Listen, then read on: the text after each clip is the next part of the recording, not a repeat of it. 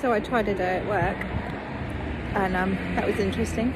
I've never had to say Bell's palsy quite so many times in one day, and it does make you think, who decided that Bell's palsy should be called Bell's palsy when B and P are the worst possible letters to say?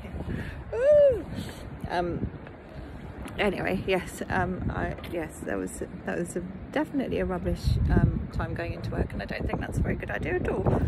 I think more rest.